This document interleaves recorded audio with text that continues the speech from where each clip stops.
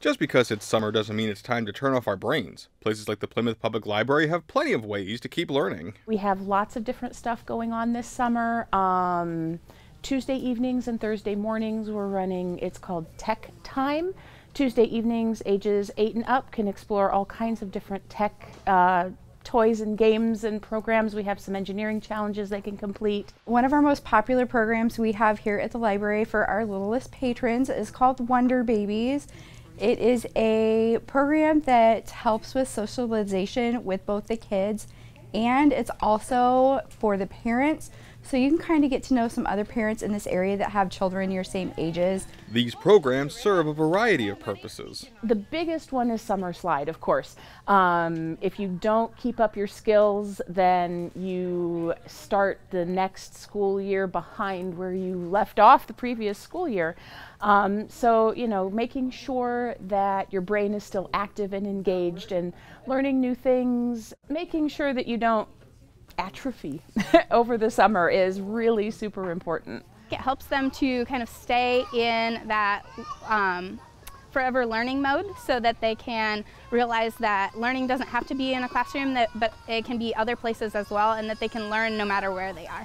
It helps with future participation in school and getting to know their peers and learning to share, and just kind of some basic social interactions that we want them to go to preschool with. Even adults get to take part in different educational programs and activities. During the summer, we have that theme of, you know, a universe of stories. So we've done some really great things with Planet Mobiles, doing Galaxy in a Jar, doing some galaxy art, trying to bring in that theme of the Apollo, the missions, and just having that galaxy idea.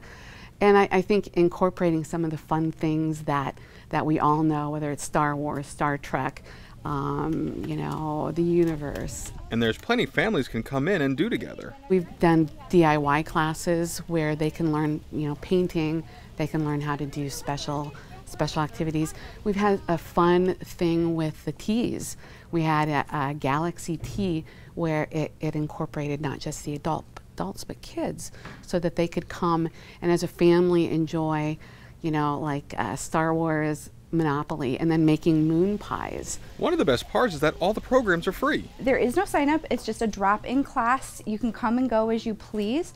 So if the kids only want to like participate in a few activities and then go out and read a couple books with their parents in a different section of the children's area. There's plenty to do at the library, but quite a bit goes on outside of it. Not all of our programming happens here inside the library. A lot of times we'll be out inside the community getting kids outside and exploring with their bodies as well as their minds. So that's also important. I even got to see one of them. Today we did a rocket launch with vinegar and baking soda so that the kids can learn about the chemical reactions that go on with that. And there are plenty of upcoming activities revolving around the theme of outer space and exploration. In July, on the 16th, on a Tuesday, we're going to be having some professors from Ancilla talking about the Apollo mission and the history of that.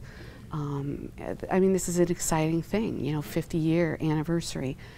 We have another professor that will be in talking about the constellations and giving us an idea about what's out there.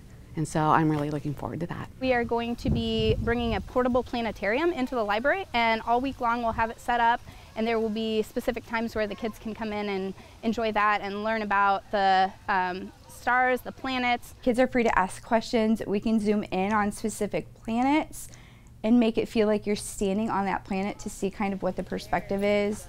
It's going to be a lot of fun. So whether you're a kid or a kid at heart, places like the Plymouth Public Library are a place to learn and have fun doing it. Woo!